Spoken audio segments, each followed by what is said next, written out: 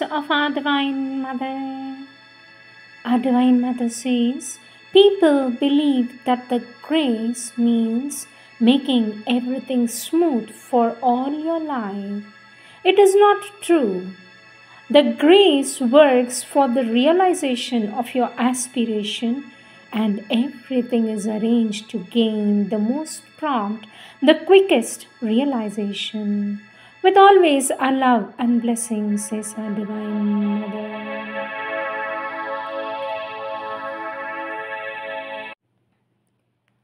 Sri Aurobindo's Savitri. Book 4, The Book of Birth and Quest. Canto 1, The Birth and Childhood of the Flame, page 401. In this high signal moment of the gods, answering earth's yearning and her cry for bliss, a greatness from our other countries came. A silence in the noise of earthly things immutably revealed the secret word. A mightier influx filled the oblivious clay.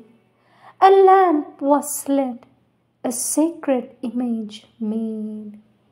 A mediating ray has touched the earth, bridging the gulf between man's mind and God's, translating heaven into a human shape. Its brightness linked our transience to the unknown.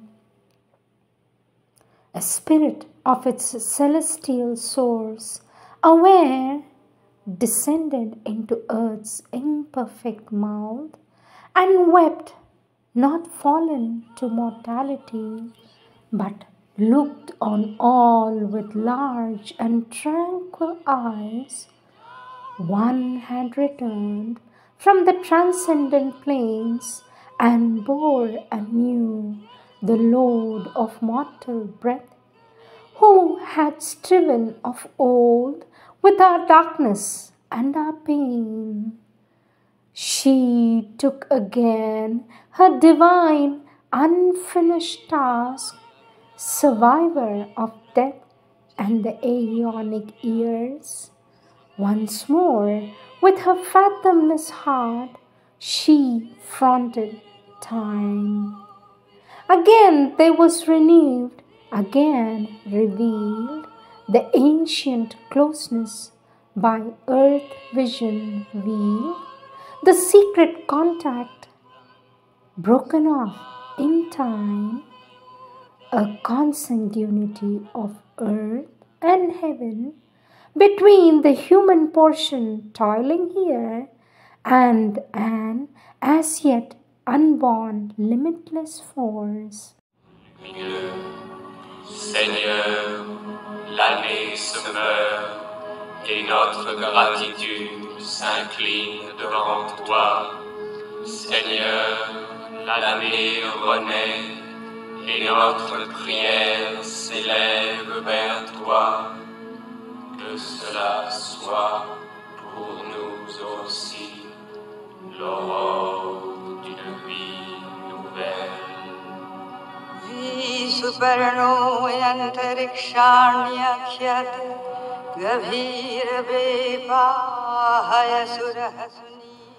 Words of our Lord Sri Aurobindo and our Divine Mother's works, taken from the collective works of our Lord Sri Aurobindo. Topic: the need and the call.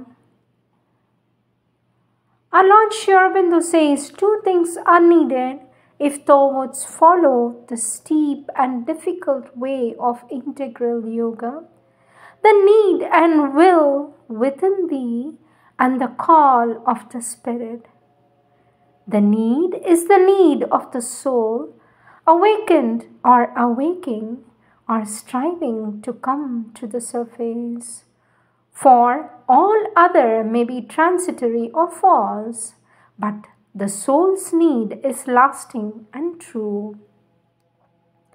Thy soul's need of divine light and the Spirit's perfection can alone bear thee across the darkness of the many nights through which thou hast passed or must pass, beyond the open or hidden pitfalls of the road, past the dangers of the precipice and the morass, through the battle with giant forces and the clutching of hands that mislead and the delusions of the night and the twilight, through false and light and illusive glamour, triumph over the blows and ordeals and nets and temptations of the gods, and on and up to the immeasurable summits.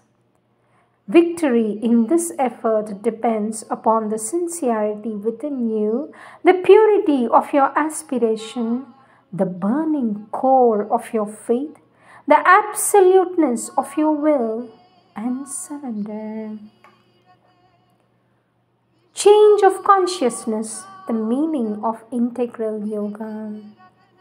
Our Lord Sri Aurobindo says, yoga is a means by which one arrives at union with the truth behind things through an inner discipline which leads us from the consciousness of the outward and apparent to the consciousness of the inner and real.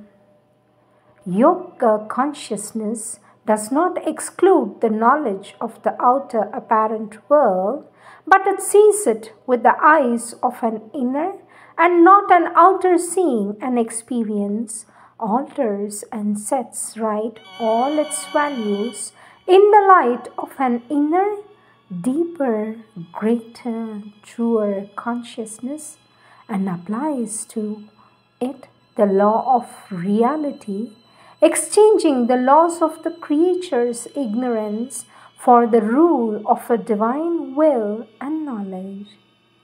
A change of consciousness, says our Lord, is the whole meaning of the process of integral yoga. Yoga, says our Lord, is the science, the process, the effort, and action by which man attempts to pass out of the limits of his ordinary mental consciousness into a greater spiritual consciousness. Yoga is in its essence a passage from the ordinary consciousness in which we are aware only of appearances into a higher, wider, deeper consciousness in which we become aware of realities and of the one reality. Not only do we become aware of it, but we can live in it and act from it, according to it, instead of living in and according to the appearances of the things around. Integral yoga is a passage from ignorance to self-knowledge, from our apparent to our true being, from an outer phenomenal mental vital material life existence to an inner spiritual existence and a spiritualized nature.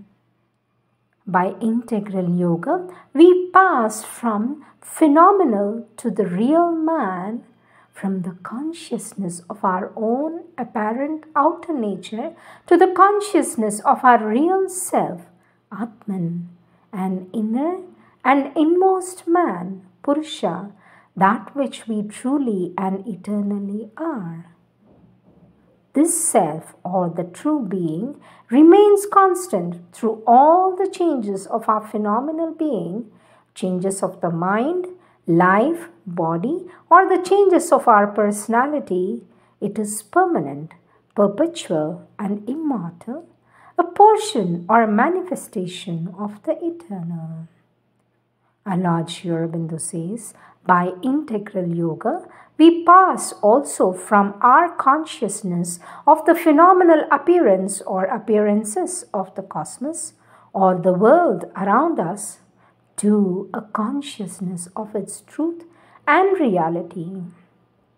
We become aware of the world as a manifestation of an universal being who is the true truth of all that we see, hear, and experience. We become aware of a cosmic consciousness, which is the secret of the cosmic energy, cosmic self or spirit, the cosmic divine, the universal Godhead. But by yoga, we become aware also that our own self or the true being is one with the cosmic self and spirit, our nature, a play of the cosmic nature. The wall between ourselves and the universe begins to disappear and vanishes altogether. We realize the self, same pantheos in ourselves and in others and in all universal existence. But also by integral yoga, we become aware of something that is more than our individual being and more than the cosmic being, a transcendent being or existence which is not dependent on ours or the existence of the universe. Our existence is a manifestation of, and in that being, the cosmos also is a manifestation of, and in that one supreme existence. This then is the truth or reality to which we arrive by yoga, a one and a supreme being or existence and power of being which manifests as a cosmic self or spirit and a cosmic energy or nature, and in that again as our own self or spirit which becomes aware of itself as an individual being and nature. Next subtopic, the aim of integral yoga. Our Lord Sri Aurobindo says it is the aim of all yoga to pass by a change of consciousness into the reality that is behind things and live no longer in their appearance. To enter into some kind of union or communion or participation in that is the common objects of all yoga.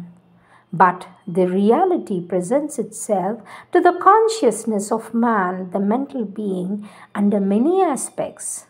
We seek after union or closeness to the divine, and whatever may be, we meet the divine as a personal Godhead or as an impersonal existence.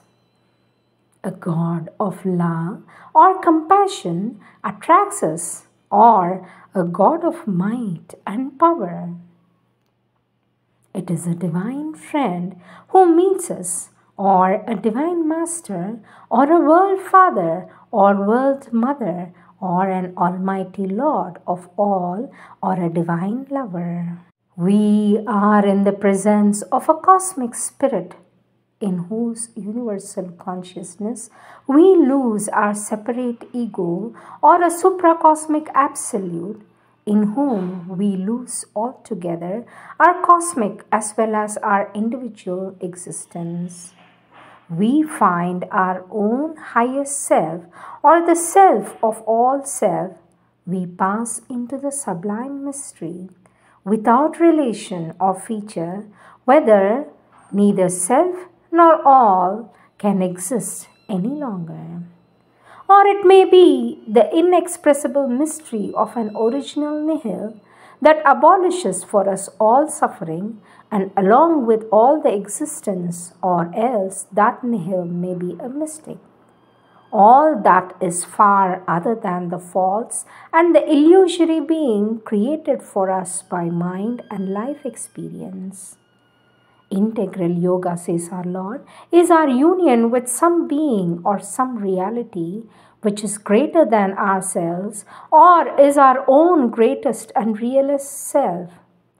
Our own greatest and real self, it is that which by yoga we join and enter into or become.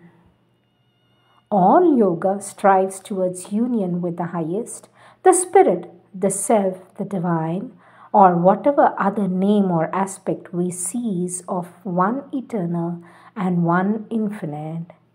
And by union, we mean first constant contact and increasing with the consciousness of the divine or the infinite, then to assimilate it or assimilate ourselves to it, then to become not only like it and full of it, but to enter into it and dwell in it, to become that divine consciousness and being, essence of its essence, and so abolish all division that separates us from the divinity from whom we came.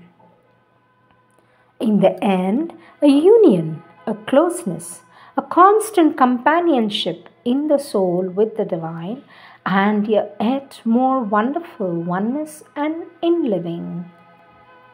To be one with the eternal is the object of integral yoga. There is no other object because all other aims are included in this one divine perfection. To be one with the eternal is to be one with Him in being, consciousness, power, and delight. All that is summed up in these four terms of the infinite, for all these are but their workings. To be one with the eternal is also to live in the eternal and in His presence and from His infinite nature. Sayujya, Salokya, Samipya, Sadrasya. These four together are one way of being and one perfection. To live in the eternal is also to live with the eternal within us. Whosoever consciously inhabits his being, his conscious presence inhabits. God lives and moves and acts in us when we live and move and act in Him. Our Lord says to be one in all ways of thy being with that which is the highest. This is integral yoga. To be one in all ways of thy being with that which is the all. This is integral yoga.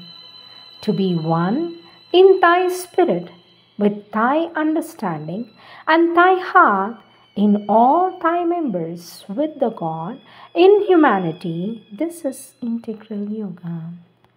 To be one with all nature and all beings. This is integral yoga. All this is to be one with God in His transcendence and His cosmos and all that He has created in His being. Because from Him all is and all is in Him and He is all and in all, and because He is thy highest self and thou art one with Him in thy spirit and a portion of Him in thy soul and at play with Him in thy nature, and because this world is a scene in His being in which He is thy secret master and lover and friend and the Lord and sustainer and aim of all thou art, therefore is oneness with Him the perfect way of thy being. Our Lord Sri Aurobindo says, the human being on earth is God's playing at humanity in a world of matter under the conditions of a hampered density with the ulterior intention of imposing law of spirit on matter and nature of deity upon nature. Evolution is nothing but the progressive unfolding of spirit out of density of material consciousness and the gradual self-revelation of God out of this apparent animal being. Yoga is the application for this process of divine self-revelation of the supreme force of tapas by which God created the world and supports it and will destroy it. It substitutes always some direct action of an infinite divine force. It substitutes always some direct action of an infinite divine force for the limited workings of our fettered animal humanity. It uses divine means in order to rise to divinity. All yoga is tapasya, and all siddhi of yoga is the accomplishment of Godhead, either by identity or by relation with the Divine Being in its principles or personality, or in both or simultaneously by identity and relation. Our Lord Sri Aurobindo says the aim put before itself by yoga is God. Its method is tapasya. God is all, and that which exceeds and transcends the all. There is nothing in existence which is not God, but God is not anything in that existence except symbolically in image to his own consciousness. Humanity also is a symbol or eidolon of God, who we are made in his image. We are made in his image, and by that is meant not a formal image, but the image of his being and personality, the essence of divinity and its quality, the divine being and the divine knowledge. There are in everything existing phenomenally, as we say symbolically, two parts, the thing in itself and the symbol, self and nature. Immutable being and mutable becoming, that which is supernatural in it and that which is natural. Everything in the existence has something in it which seeks to transcend itself. Matter moves towards becoming life, life moves towards becoming mind, mind moves towards becoming ideal truth, ideal truth rises to become divine and infinite spirit. The reason is that every symbol, being a partial expression of God, reaches out to, seeks to become its own entire reality. It aspires to become its real self by transcending its apparent self.